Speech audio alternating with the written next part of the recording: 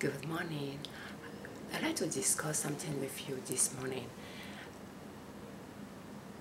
In my personal opinion, when you purchase a house or you own a house, as long as you have not paid off yet, in my opinion, you should not be remodeling it, spending more money on it. I think it's safer you put all your money toward paying it off first. Let me show you our house.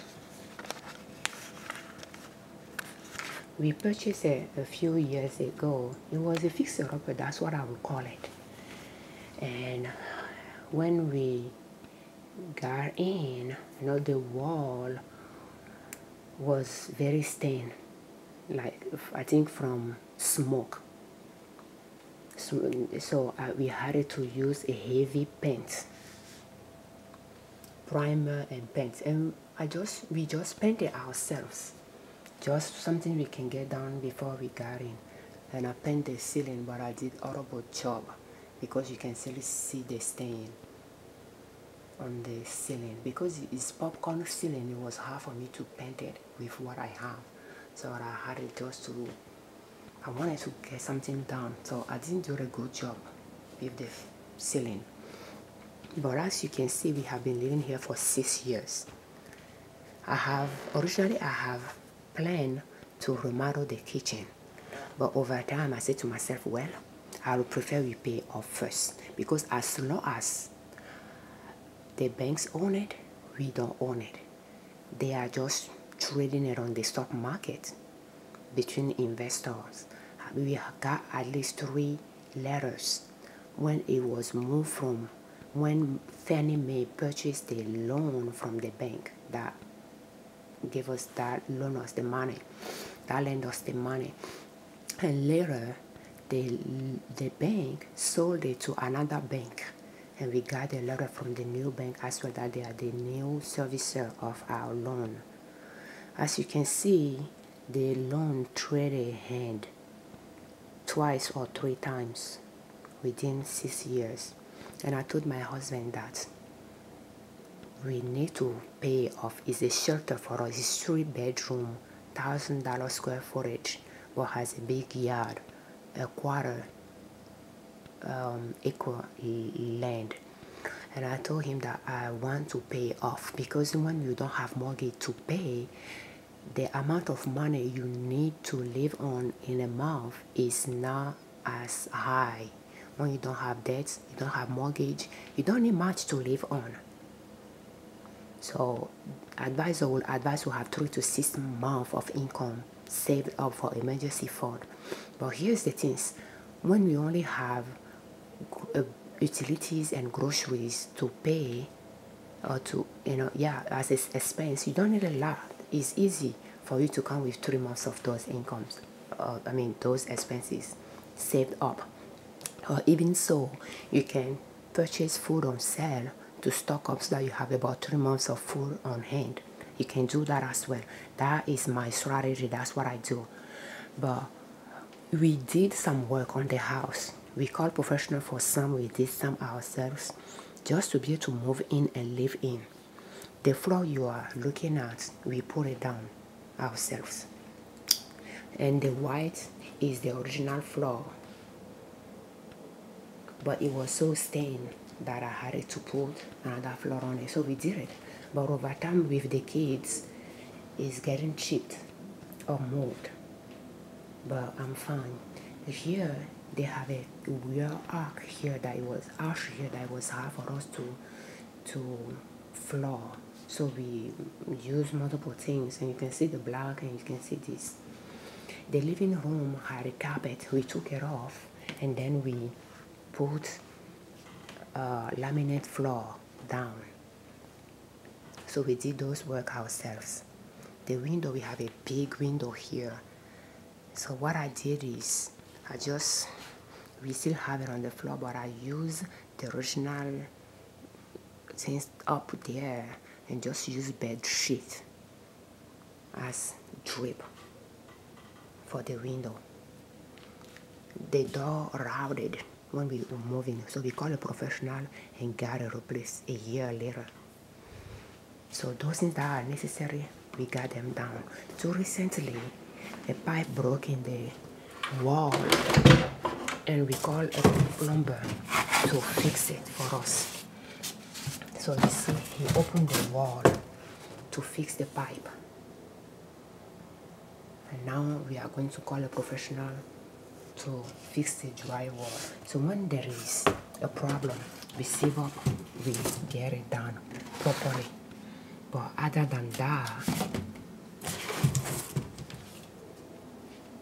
we are not doing any major change to the house until we pay off. And we have a lot of goals, so we are very savvy with our money. The stove that was here was very old, so we replaced it too recently when most burner died on us. We changed the fridge before we even moved in because it was so dirty that I didn't want to go ahead and clean it up. But you can see the cabinets, they're outdated, but it's working just fine for us. And our neighbor, when we move in, we have a neighbor that did a lot of work on our property, on their property, and moved out 2 years later. The new owner that came in, but guess what? They did they did some changes there a year or 2 years later. But pretty much what the previous owner did, they redid it.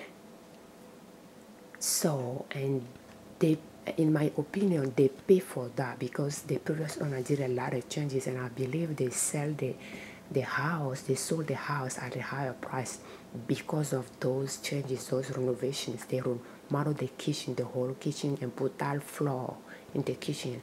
And the new owner, a year or 2 years later, did the same, another change to the kitchen and living room as well.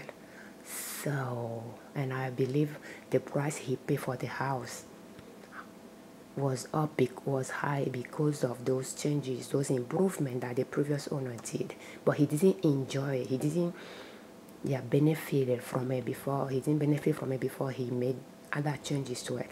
So, unless the house is a fixer-upper, like ours has not been updated for years. Just the look at it when we move in. Who lived here was frugal, I will say. Didn't do a lot of changes to the house. And our house is over 50 years old. So it will require quite a bit of improvement. But it's not necessary. So when something breaks, we just profit and get it done properly.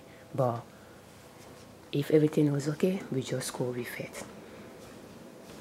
It saves us money to do that. So if you purchase a house and you're trying to pay off, I would suggest you don't focus on changing things in it the way you like it.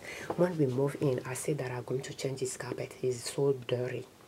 But well, it's still here. I painted the basement.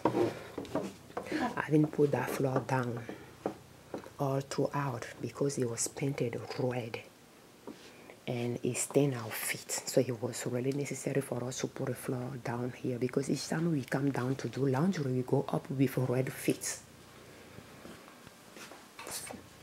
And we put the floor down, and it was a good thing we did. And I painted all around the basement. But other than that, we didn't do a lot of changes. The siding needed to be replaced. Many professionals told us.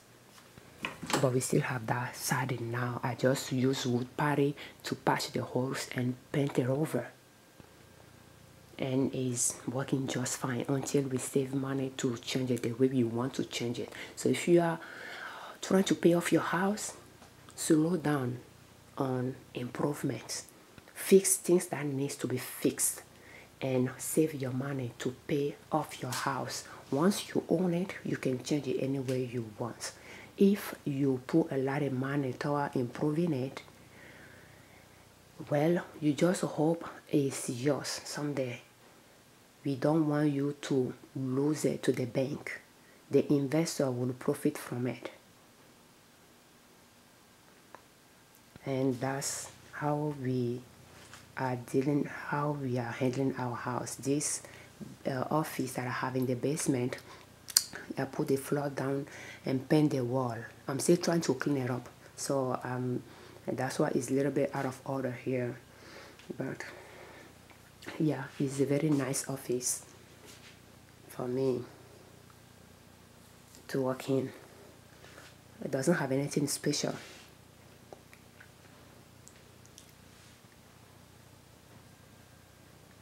So don't spend too much money on your house because your neighbors are doing it. Just stay focused on your goal. Work on it to reach whatever you set for yourself.